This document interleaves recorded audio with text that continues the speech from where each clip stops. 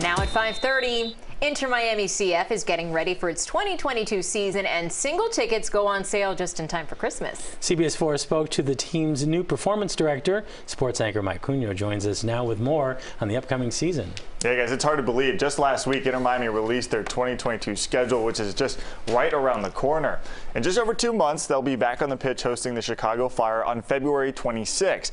In addition to new player signings like Gene Mota, Ariel Lassiter, and Mo Adams, the club has brought in Dawn Scott as the new performance director. Scott was on the coaching staff for the U.S. women's national team. She was a part of 2 World Cup titles and most recently worked with the women's national team in England, where she was able to keep a close eye on Inter Miami.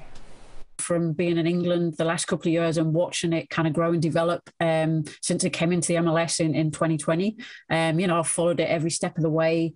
The owners are winners and want to win, and you go to the training facility. It's a special kind of training facility. As far as single game tickets are concerned for the upcoming season, those actually go on sale today for season ticket holders. But if you don't have season tickets, you can get single game seats just in time for the holidays.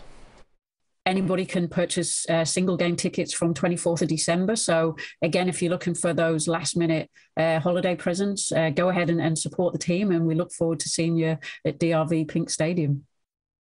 Now, one more thing to keep in mind for the upcoming schedule: 15 of the 17 home games will be on the weekend, so it should be much easier for fans to make plans to see the Herons in action.